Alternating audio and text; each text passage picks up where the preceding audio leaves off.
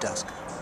In the woods above Avignon, Petrarch and his brother are walking. In the middle of the path, they come upon an enormous glove.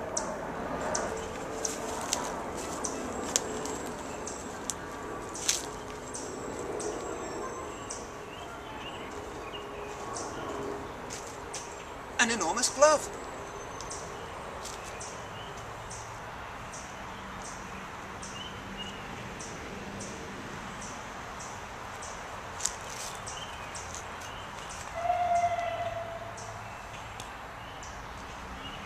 Look at those pearls. They appear to be of oriental hue.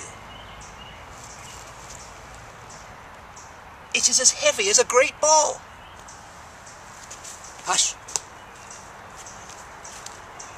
Dear glove that covers polished ivory and fresh roses. Who on earth ever saw such a thing? Not me. And yet I recall the necessity of her astonishing fingers. Every night they squeezed my heart tight. Brother, I believe this be Laura's. It is late and we are cold.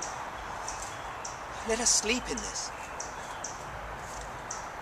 Would that I had as much of her as the thought of her now naked fingers. Aye, but they are France's and will never belong to us. And yet, for one night. But this is theft that must be taken back. Dude, is this a glove or a social event?